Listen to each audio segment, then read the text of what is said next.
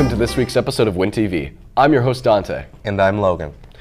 Last Thursday, the junior football team defeated Orchard Park 14-7. Touchdowns were scored by Christian Bradley Weller, Stephen George, and Emrys Brown. The WDHS annual spring concert will take place on Thursday, May 25th at 7 p.m. The concert will feature the junior and senior bands. Tickets to be sold at the door, which are $5 for adults. Admission is free for students. Students interested in co-op placement at St. Joseph's Hospital or Hamilton Health Sciences should speak with a co-op teacher in room 1140.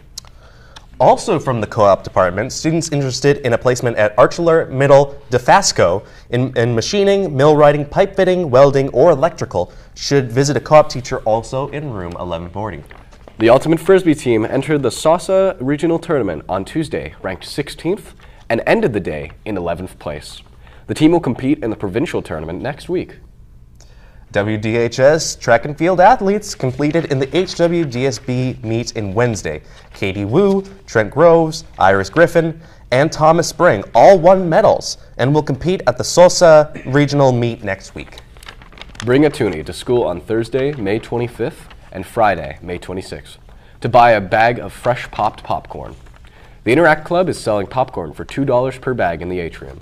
Proceeds of the sale will support an initiative along with Waterdown Rotary to provide hippo roller garden kits to women in developing nations.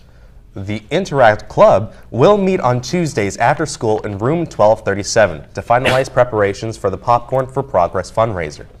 But now, let's take a look at the very last edition of the WDHS Museum, which will be moving permanently to the Waterdown Legion on Hamilton Street.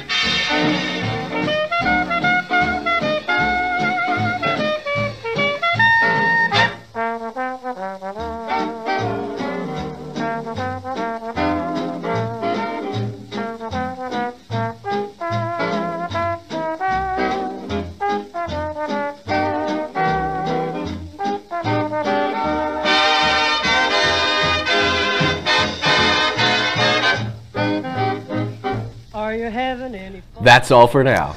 Join us each Friday or catch us at the web at www.wintv.ca. See ya.